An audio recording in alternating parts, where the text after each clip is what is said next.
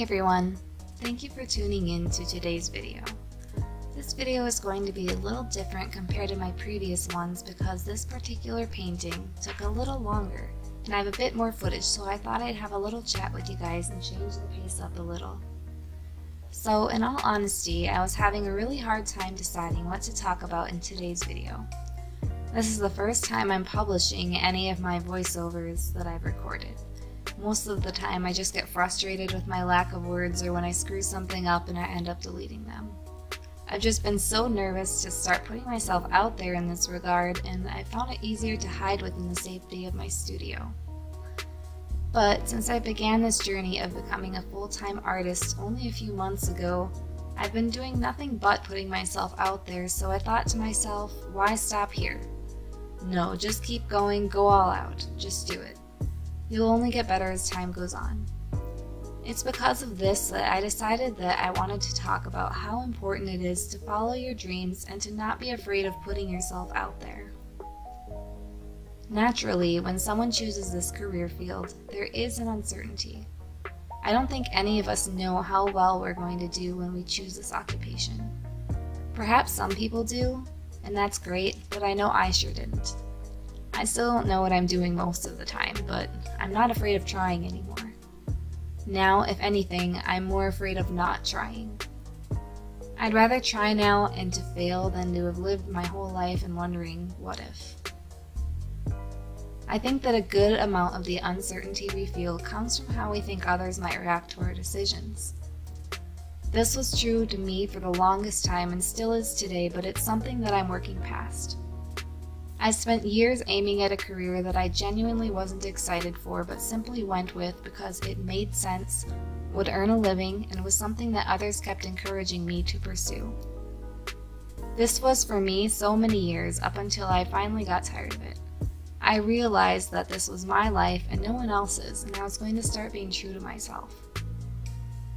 For the most part, people have been very supportive of my recent decisions, but I still get the occasional unsolicited advice.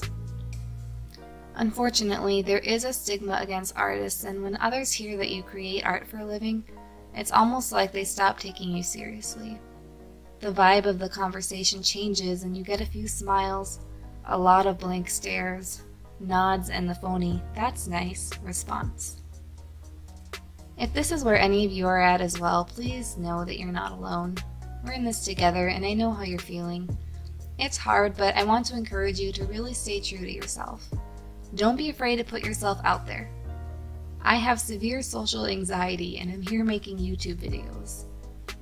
If I can do it, then I know you can do it too. And all of this doesn't just apply to art, it can be in any area of life. Whether it be a different career choice, maybe an unpopular clothing style. Perhaps you have a hard time expressing your opinion because you're afraid of what others will think of you and you're afraid of being judged. All I can say is that there is no better feeling than to be true to yourself and to show others who you really are. Maybe they won't accept it at first. They might never accept it. But at least they will know you're being honest. I like to think of this topic with the following scenario. We're all traveling along this big road called life, and eventually we reach a crossroads. One path is paved and for the most part looks safe to travel down. There is a clear destination marked at the end and there is no known interruptions along the path. It's been walked down before plenty of times and is safe to travel down. On the other hand, the other path seems a little more questionable. It's overgrown, dark, and the footing looks to be a little rocky. It's not a clear-cut path and there's no sign saying exactly where this path will go. It might end halfway through for all we know. There is no certainty. It might seem easier and less frightening to walk down the paved, clean-cut path that's sure to bring you to a safe place. We might choose to take that one because we're sure it's going to take us to a destination. There's nothing at all wrong with this choice or the people that choose to go this way. Let's say that most people do choose to pick that first path. They might know exactly what they want in life and they see a clear way to get there. They might have never even thought about the other path as an option, and simply say that this is the best choice for them. There may also be some stragglers along the way who weren't sure what path to choose, and they saw how many people were going for that first one. They didn't want to be left behind, so they followed along. But what happens when, while walking that path, you find yourself wondering where the other path might have taken you? Is it too late to go back and find out now? How many people will simply keep traveling along the path they've chosen because they've already started it and they don't want to risk turning back? Especially if the other one doesn't lead anywhere, and that's perfectly understandable. However, if you find yourself being curious about that other path, then I encourage you to not be afraid of turning back and seeing where it might lead you. You never know.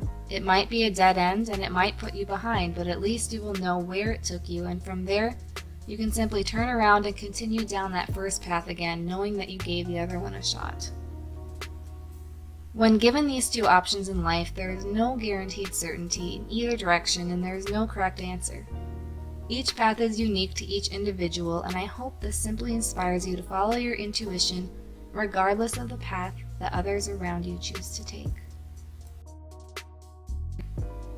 That's all I have for today's video, you guys. This painting is titled Escort and is available for a limited time as a special offer to my patrons, so be sure to check out my different reward tiers at patreon.com/QuinDuCreations. Otherwise, this piece will be made available to the public in the coming months. Thank you so much for tuning in to today's painting video. If you liked it, then make sure to thumbs this video up and subscribe. I'll see you guys next time, and until then, keep creating.